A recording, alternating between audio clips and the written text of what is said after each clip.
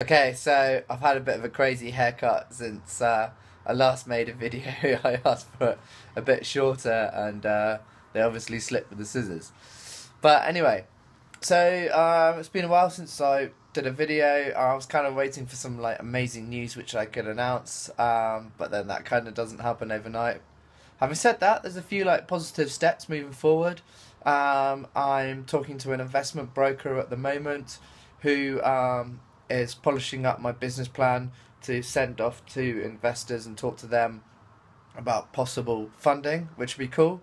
I've built a website, simple like one pager, but it's got Michael from America on it and Shaz the designer. I've totally redone the designs. I'm pretty pleased with that, so it's looking quite smooth. Actually, it's looking a little bit like some other apps that are coming out at the moment, even the color scheme, but doesn't really matter. It looks smart. What else have I done? Let me have a look at my list. I went to a Bournemouth incubator and talked to them, but they didn't really have space and they don't really help startups. Talking more to Anya, she's coming up with some really cool ideas. Who's doing the PR? One of them is to chat to the local MP and say, well, you're talking about Bournemouth being a tech hub, but it's not. I don't see any support anywhere. Use me as a case study. I think that could be a really cool idea. Went up to London yesterday for like how to raise money successfully for your startup, which Y Plan was leading the talk. That was quite interesting. Gave me some things to think about, which I really need to crack on with. And a good sort of fun day in London as well. Awesome city.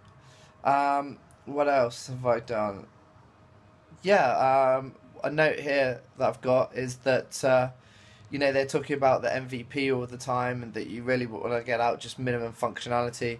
Well, paying for the developer to do the work has actually made me be a lot more careful about what functionality goes in and what's really necessary. So at times he's like, yeah, I'll do that, but that's going to take me another 3 hours or another day, and you're going to have to incur the cost for that.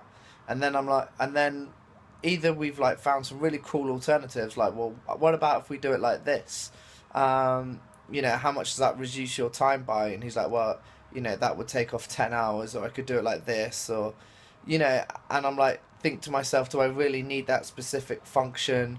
Is it really going to add value at the first stage? So it's been a sort of interesting process, whereas if I'd had a technical co-founder, I would have just been like, let's just build it. You're only wasting a bit of time, and if it doesn't work out, then so be it. But that time you're taking to build it is delaying your release. So that's kind of been an interesting way of doing it.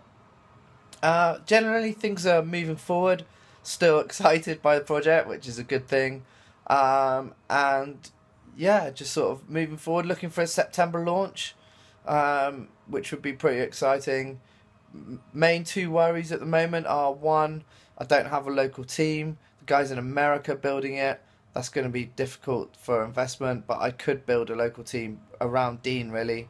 And secondly, is if this was to launch and do well at the beginning, I can't even cover the first cost of the server bill. However, I am talking to Amazon, and unexpectedly, Amazon are actually offering the best support, which I hadn't anticipated. And they're signing me up to a startup program, which I've already got with Windows, but they didn't really help me much. And nor did many of the others, but Amazon have been surprisingly good, even waiving charges and giving and offering credit where I didn't think that I should have been charged for using their service. So yeah, let's see. And I know that Instagram have used them, so it's positive steps. And sun's been out. It's been a pretty good summer so far, but you've got to work hard and then hopefully play hard. But all's fun at the moment.